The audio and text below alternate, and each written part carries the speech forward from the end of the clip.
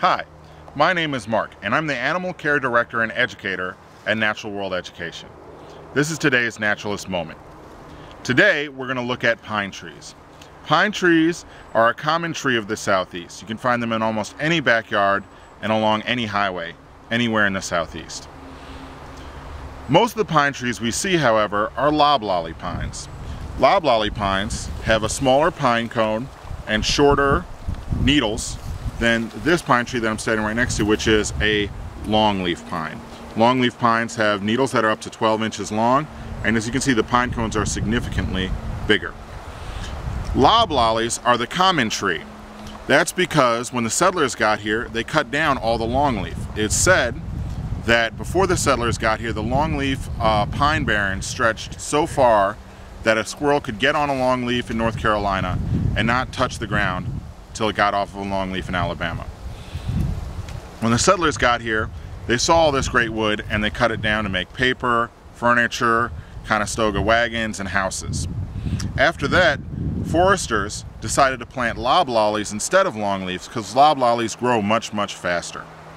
But naturally, it should be a longleaf pine barren. Longleaf pine trees are particularly suited to survive recurrent fires. They're a fire-dependent plant that relies on fast flash fires to burn out competitive underbrush underneath it.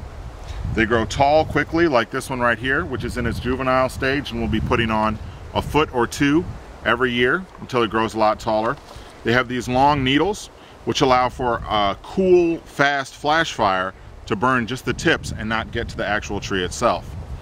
Now, unfortunately, this natural fire-dependent system, which creates a beautiful pine barrens like this one, doesn't happen as often as it should.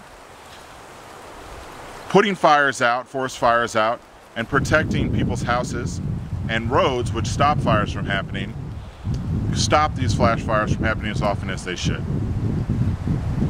If you don't have regular flash fires, what happens is the underbrush builds up over time, and when there is a fire, it's very, very hot and very powerful, and it's powerful enough to burn the entire tree down.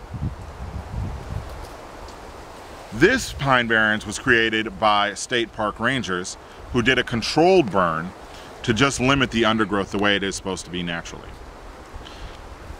Longleaf pine is one of my favorite pine trees. Thanks for enjoying our Naturalist Moment.